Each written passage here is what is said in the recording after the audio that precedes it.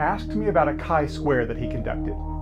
He described his findings as having a significance of 0.052, 5.2%. He said, "The manual that we received from our university says the following: P less than 0.05, demonstrable difference between the population and the sample.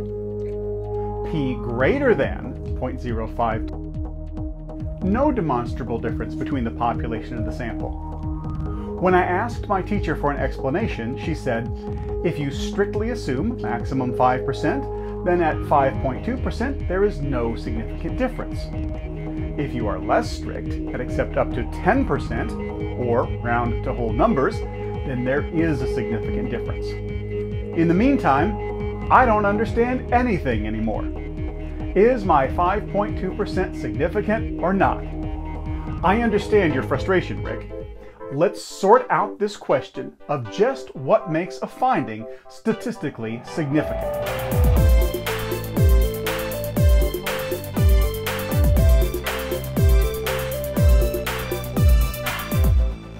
The confusion about judging when a finding is significant goes all the way back to an early disagreement in the history of statistics. The answer depends upon whether you are doing Ronald Fisher's significance testing or Jerzy, Neyman, and Egon Pearson's hypothesis testing. The most famous of Sir Ronald Fisher's statistical illustrations was about a lady tasting tea. A group of scientists had gathered one afternoon for tea. One of them, Dr. Muriel Bristol, insisted that she could taste whether the tea was prepared adding the milk first and then adding the tea, or the tea first and then adding the milk.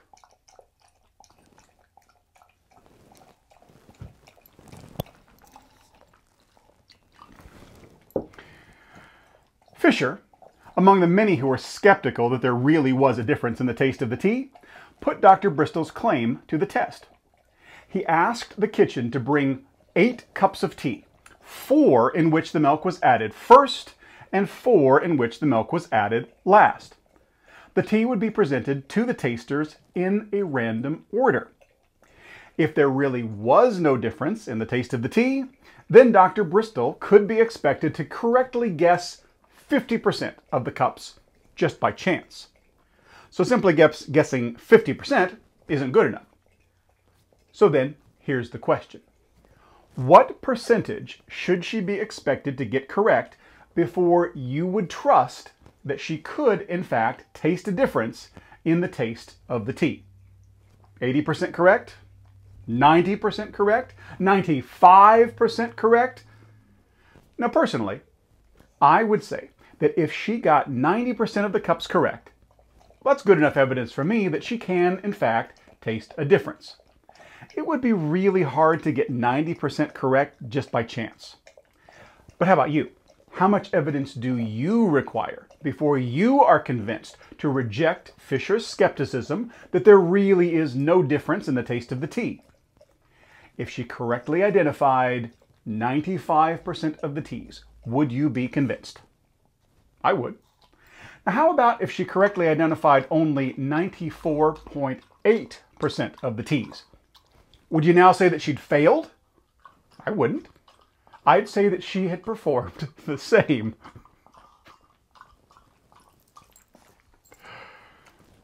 If you're doing Sir Ronald Fisher's significance testing using probabilities to establish the amount of evidence against the null hypothesis, then 0.052 provides exactly the same amount of evidence against the null hypothesis as 0.05 and 0.048. The only reason for the fluctuations around that 5% cutoff are random error and sample size. The underlying effect that you are measuring is exactly the same. So Rick, your 0.052 is just as convincing evidence against the null hypothesis as 0.05. Unless you're doing hypothesis testing.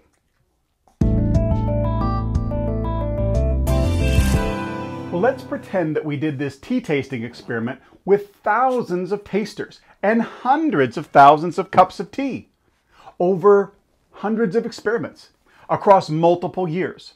Now we want to identify which tasters can taste the difference in the tea and separate them into one group based upon their effectiveness.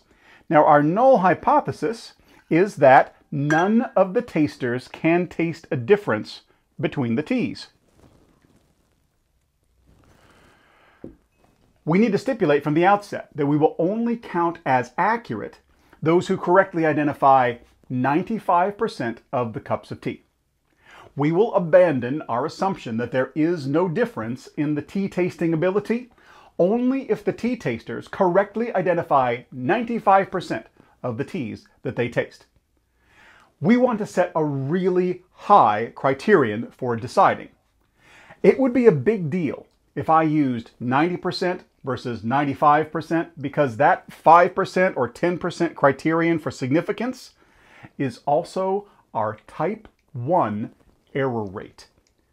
When doing hypothesis testing, trying to determine whether there is a significant evidence to reject the null hypothesis and accept the alternative hypothesis, we may examine multiple studies, perhaps thousands of data points.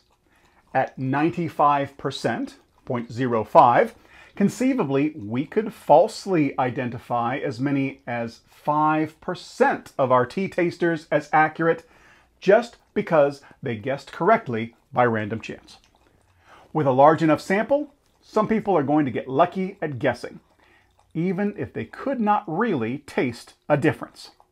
And that would be a mistake, a type 1 error, saying that there is a difference when there is truly not, a false positive. However, by strictly adhering to a significance criterion of 95%, we are limiting our error rate to only 5%. And this is why we need to stick tightly to that 95% criteria. The difference between 0.05 and 0.052 could be considerable over a long-term hypothesis testing. Certainly, the difference between a 5% error and a 10% error could be substantial, perhaps catastrophic in the right setting. When we are doing what Jerzy, Neyman and Egon, Pearson called hypothesis testing, we should strictly adhere to our established criterion of significance and refuse to reject the null hypothesis on studies that do not exceed our 0.05 criteria. So Rick, your p-value of 0.052 is not statistically significant, and there is not significant evidence to reject the null hypothesis in your study. Unless, of course, you were doing significance testing.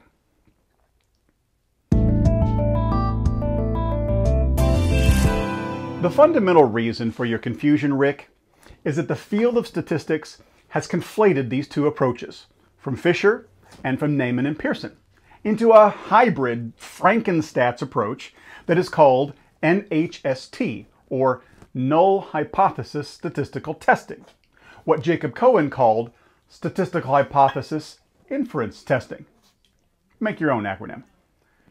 NHST adheres to Neyman's strict criteria for significance in hypothesis testing when doing Fisher's significance testing.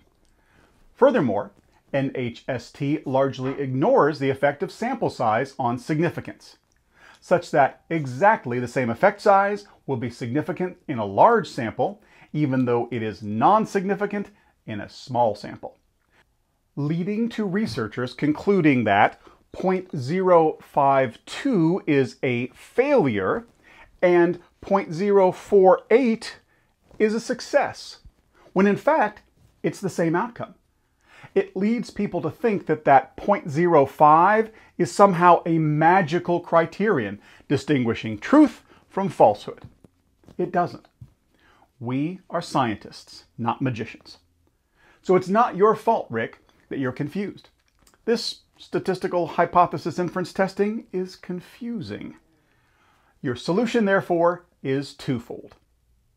Number one, always consider power when you design your test. Do a power analysis before collecting data. How many subjects will you reasonably need in order to find statistical significance for your effect size. And B, always report the effect size of your study when you report a p-value for a test. I would suggest reporting the 0.052 significance along with your Kramer's V effect size for your chi-square. Follow those two rules and you will be doing statistics well. Oh, and by the way, the real Dr. Muriel Bristol correctly identified all 8 cups of tea.